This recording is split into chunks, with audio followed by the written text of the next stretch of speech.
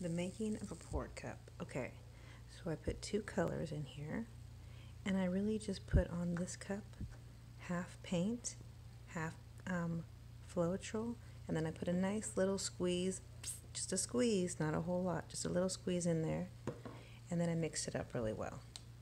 This cup is just a little bit of paint here, but it's about 3/4 paint, and the rest Elmer's glue. Not really using any type of measuring device. And then I just use a tiny bit of water so that I can get a really thin consistency of this. And then I'm using the regular colors on these ones. So I'm going to open these up. And there's really no way to do it because you could do it anyway.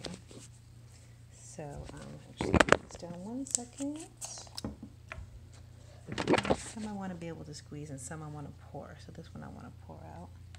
So I'm going to start at the bottom with this product. Doesn't really matter, doesn't matter how you do it. And then I'm going to add this color. And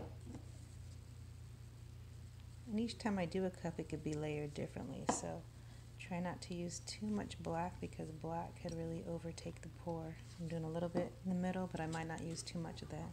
And then I'm just going to randomly grab cups and start pouring in there.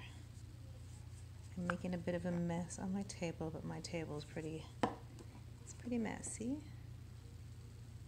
So this is part one, just the making of the cup, and the next part I'll do will be the actual pouring.